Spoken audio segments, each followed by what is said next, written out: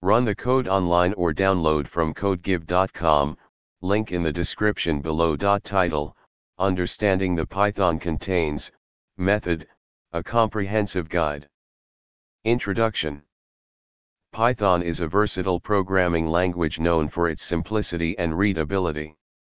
One of the many useful methods in Python is contains, which is used to check whether a certain element exists within a collection, such as a list, tuple, or string.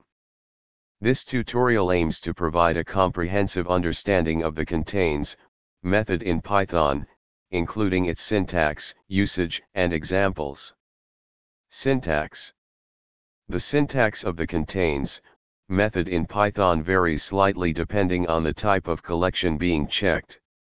Generally, it follows the format.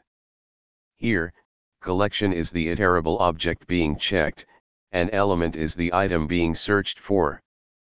Usage. The contains method returns true if the specified element is found within the collection, and false otherwise. This method is commonly used in conditional statements and loops to perform different actions based on whether an element exists in the collection or not. Code example. Let's explore some examples of using the contains method with different types of collections in Python.